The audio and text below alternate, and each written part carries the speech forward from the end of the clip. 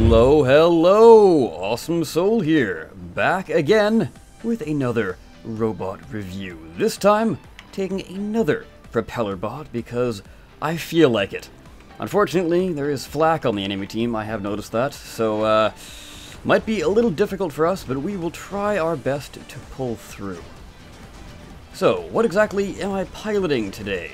I am piloting the Nilfwing V4 by Mechfried. Unfortunately, we appear to have lost our tail section, but we have recovered. There we go.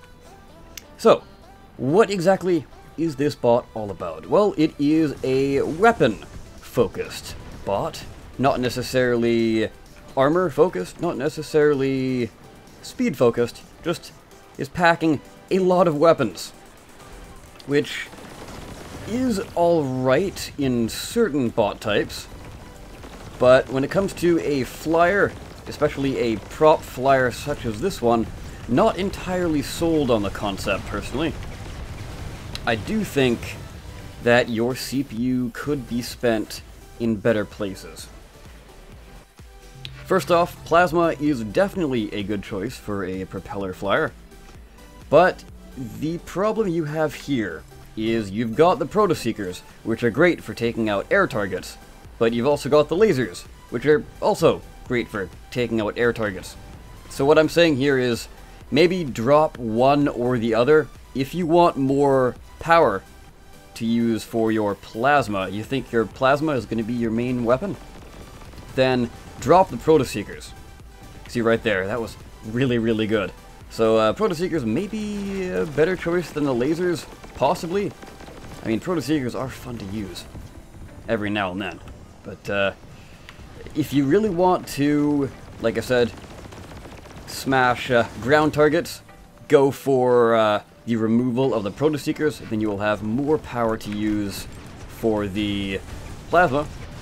But if you do want to be more of an anti-air sort of fighter, then go with the Proto-Seekers and scrap the lasers. Personally, I am enjoying the Proto-Seekers, actually. I haven't really touched the lasers, so I guess we will try out the lasers, see how well they fare. Now, of course, they're not the largest size lasers, so they are keeping the power in check, which is nice. But if you're not really dishing out a whole lot of damage, then I don't really see a massive point to using them. If you do want to keep them, though, I would definitely recommend sizing up, going for the largest size.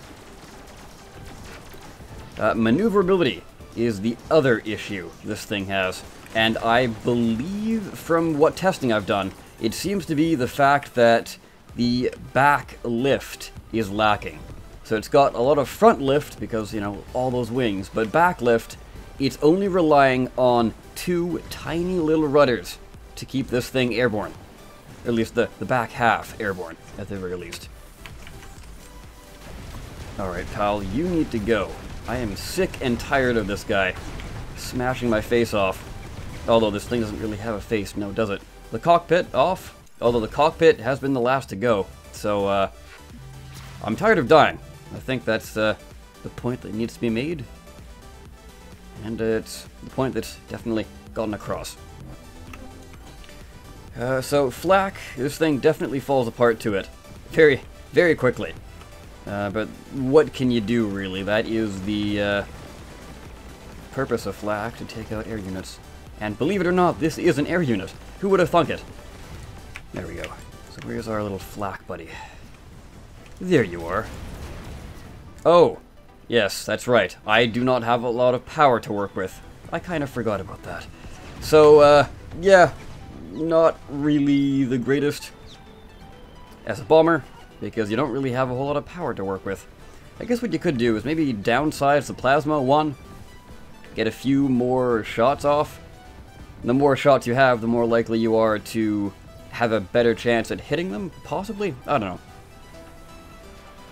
It all comes down to the CPU that these weapons are using up. And of course, Proto-Seekers are 100 CPU a pop, so I don't know, it's just something to consider. The other thing that I would definitely recommend is upsizing these propellers. You are...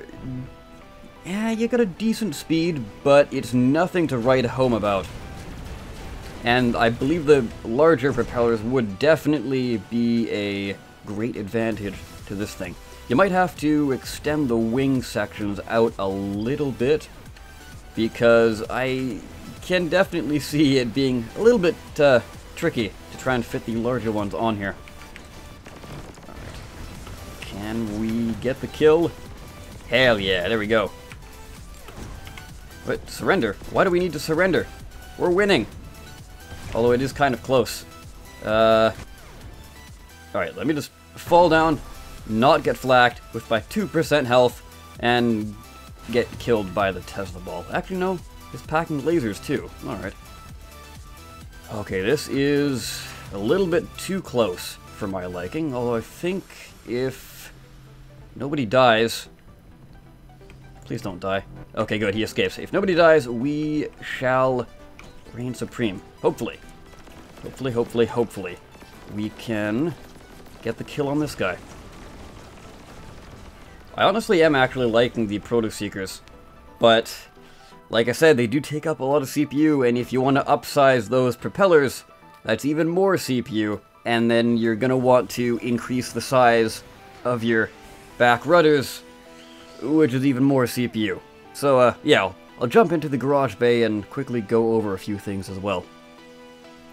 So, what exactly can we do with this bot in the garage? Well, like I said, the back part is lacking as far as lift goes. So, definitely beefing up these back rudders to the largest possible size, and possibly even adding a second rudder underneath, like a second layer of rudders. That would improve the lift and most likely the turning a lot. So, these things, the upwards rudders, definitely need to be upsized as well, just to really keep them around a whole lot longer. Now, the nice thing about propellers is that you can turn decently well even without rudders, but without them, they will cause you a few problems. The other thing that needs to be said here is, one, the whole back tail section is incredibly narrow. There isn't really a whole lot to it, so beefing up this, basically from this point onwards, needs to be a little beefier. Possibly adding some rods inside it might help. And the last thing that needs to be said about the tail section is the very tip. As we can see here, both of these things are being held on by the exact same 2 cubes. So take out those 2 cubes, and you take out the rudder and the, I guess, well, they're both rudders, but this one's like the maneuvering rudder, and this one, no, that's the lift rudder, maneuvering rudder. There we go. I know descriptions. But yes, widening those out a little bit more, and obviously upsizing them, is fairly important. Possibly doing some rod work inside here, though if it's not really connecting to anything important, rods aren't quite as powerful. But yeah, it kind of does it for the tail section. The front of the bot seems to fare a lot better in combat. The back end is being taken out a lot, which is rather unfortunate because a lot of the plasma is also back there, so it's going to definitely decrease your plasma fire rate since it's easily taken out. Another thing, possibly remove these wings. You could spare some CPU, and these little ones most likely are not providing a whole lot of lift. But I haven't experimented without them, but that's just something to play around with. Another thing I thought of is possibly cutting down 1 Proto-Seeker. So you have 3 in total. That will limit your fire rate slightly, but it will spare you 100 CPU to work with, which will give you either more power, or you can strap on some other important components, such as upsize the propellers. You could remove one Proto-Seeker and upsize 2 of the propellers, and you will be at the exact same CPU level. So yeah, that's a few things to consider. I, of course, have been the Awesome Soul, and I will go ahead and end the video right about here. I thank you all so very much for watching. I have other bot reviews out. There is a playlist, actually, if you feel like checking out some other people's creations and possibly getting some tips for yourself. Hopefully this has helped you in some way. But yes, like I said, I of course have been the Awesome Soul. I thank you all so very much for watching, and I will see you next time. Take care.